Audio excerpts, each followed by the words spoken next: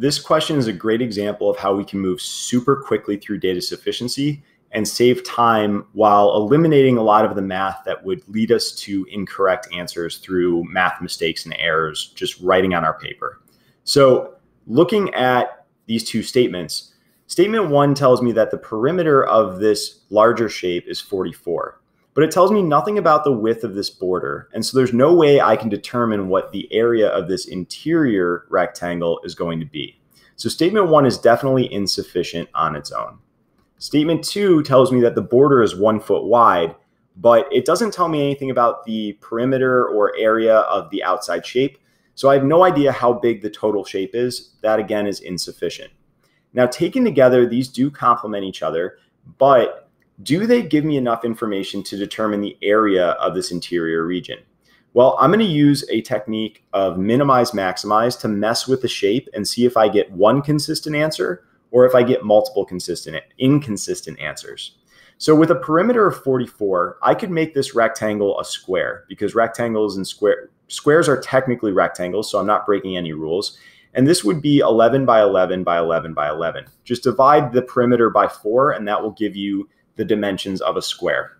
So if that's true, and I know that the border is 1 in all directions, and I know that from here to here is 1, from here to here is 1, and from here to here is 11, that means the distance from here to here must be 9, since we've taken 1 off in this direction and 1 off in this direction from the width of 11.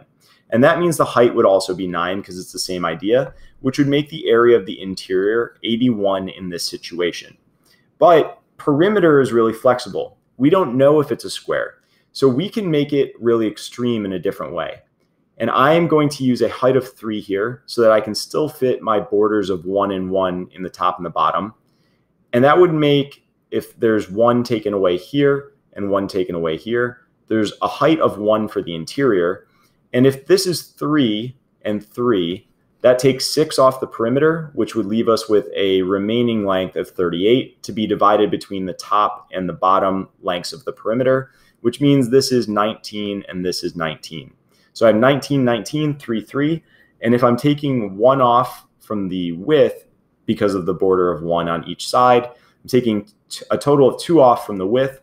That leaves us with 17 for the width of the interior. And the area of the interior is a height of 1 times a width of 17, which gives us a total area of 17.